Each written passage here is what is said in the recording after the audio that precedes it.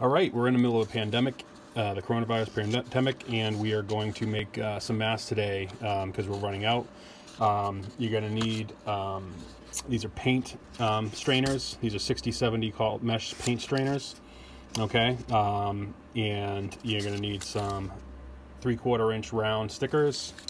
You're going to place one sticker over each hole at each corner of the paint strainer, okay? And you're gonna make a bunch of those. I do about 10 at a time, all right? So I got my stack of 10 here. Then I'm gonna grab another set of 10 strainers, okay? And this is gonna be the second layer of the mask. We're gonna put a filter in, and we're gonna smash them together. We're gonna glue them together and make sure that they're sealed. And then you're gonna insert it's right here. This is a 3-hole punch connector.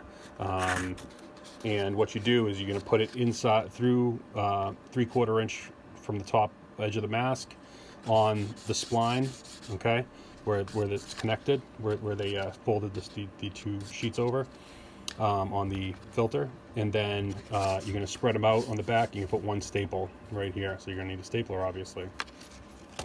Okay, and then you're going to grab those 3/4 inch stickers. You're going to put one on each side of the outside of the mask. The other one's on the inside of the mask, okay? And then once you get that, you're gonna grab scrunchies, and then you're gonna put the scrunchie, line the scrunchie up with the others in the inside where the hole is, and you're gonna put 2 staples there, okay? I've already done it on all these. I have my set of 10 right here. So then when that's done, you're gonna grab one with where the 3/4 inch on the inside. That's the inside of the mask, okay? And what we're trying to do, we're trying to set up the inside of the mask. There's no staples, nothing to rub against any skin, no adhesive or anything like that. You know, the adhesive that we're using today is non-toxic, but still, you want the inside of the mask to be, nothing in there. So this is the clear Elmer's non-toxic glue. All right, so you're gonna grab the glue, and you're going to put this. I made a little staging area here. You can use one of the filters, but I used a little piece of cardboard, so it's a little bit, can be used a lot. I'm making hundreds of masks here. So then you want to make sure you get a nice good seal here, okay? And you're going to go around the mesh first, okay? That's all you got to do.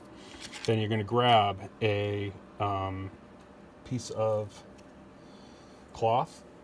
This is it's like pillowcase cloth, high thread count, and you're going to start on the back side here, okay, and then you're going to fold it around to the spline, okay.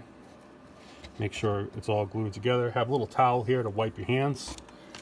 Then on the inside of the mask, this is very important, these all have to connect, okay. I'm doing them fast because I've already made a couple hundred of them and I'm running out of glue here.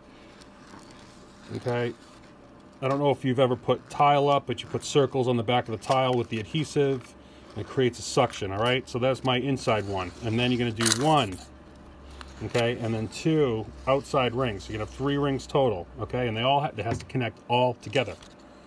I can't stress that anymore. You don't want any air going through the inside of the mask. It has to be pressed together, okay? And then you're gonna line up the spline to the spline. And this is why I have this thing. You put it in, okay, and then you're going to line up each side. Make sure each side lines up perfectly. Pull, do a little tug on here, just line up. Little tug on here, line up, okay. And then I wipe any excess glue from the sides, and that's pretty much it. And then you sit and you let it dry. And then there's one more process after that. When they're done, they kind of look like they got a little point at the top. We're not going to use that point. That one's not dry. You fold over the top and you put a little piece of tape, okay, right down here. And then this is the top of the mask where you create the part with your suction over your nose. You got that metal folder pin in there, and that's going to provide pressure.